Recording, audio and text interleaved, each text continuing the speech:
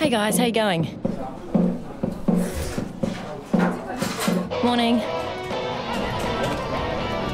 Good morning. Hey, Steph, you got a minute? What's up? I have a customer who I think might be struggling with his gambling.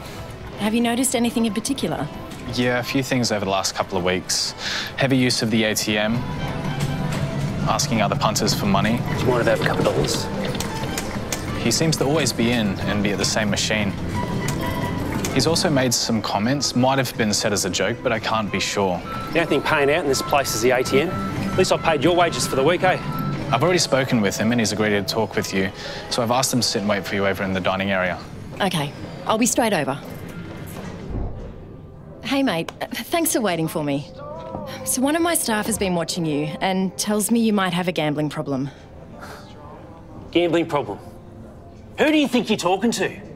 I don't have to sit here and listen to this.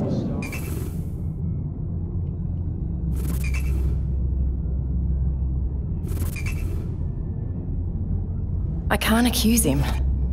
It's not my place to judge. I know how hard it can be to seek help. I need to try a different approach. Hey mate, thanks for waiting for me. How are you going? It sounds like things aren't going too well for you right now. How are things at home? Is everything all right?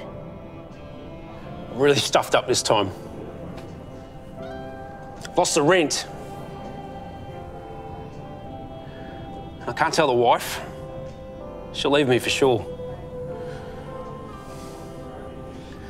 I don't know what to do. I've got nowhere to go. Oh, I'm not equipped for this. I'm not a counsellor.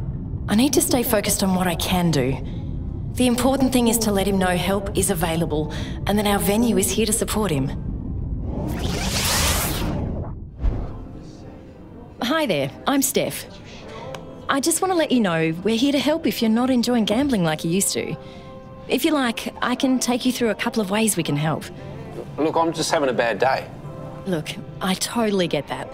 I know some people that are great to chat to when you're having a bad day. Here's the number for a free helpline. You can use a phone here to call now if you like. You might find it helpful just to talk it through with someone. Okay, so I've let him know help is available and given him the opportunity to talk to someone now. I want to let him know that we're here to help him, whatever decision he makes. Whatever you choose, we're here to support you. Have you heard about self-exclusion or active monitoring?